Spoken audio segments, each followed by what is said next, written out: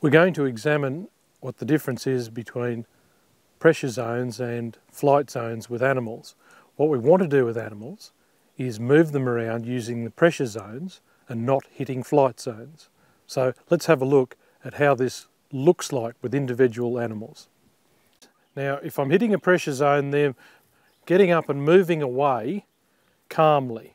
If I hit a flight zone, then you'll see them move away at some speed, and that might not necessarily actually be running. But now here's an example with the animals now starting to move away. I've hit some pressure zones and that's got them moving away, and I stopped them by taking a step. Now I'm going to go pressure zones again, and that's just enough movement to get them moving off calmly.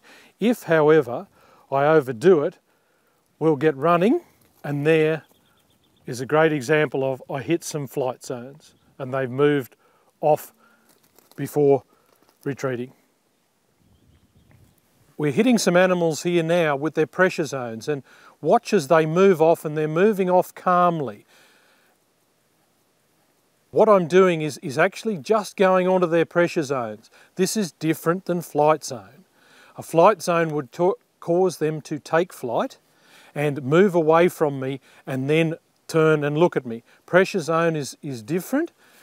Their movement is calm and collected. As you can see, they straighten their heads and move off. We're going to illustrate flight zones now. I'm going to come in on these animals and see if I can hit some flight zones. And you could see that ripple right through, and that has induced movement of the whole mob because I've hit a flight zone. And that flight response has started all of the animals going. We're illustrating flight zones now on individual animals, and you can see their reaction if you go and hit a flight zone.